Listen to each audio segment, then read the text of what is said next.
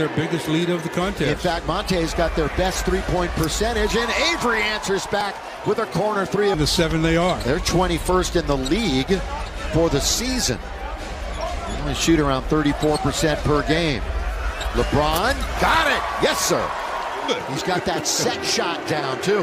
That's not a jump shot, folks. That's kind of a set shot from the outside. Ariza settles it in for three. And the two smalls couldn't reach it to deflect the pass. LeBron bounces. Wide open is Trevor. Set, fire, and get. Trevor Ariza, his second triple of the evening. You know, Barton, wide open in the corner was Gordon. Gordon can't hit.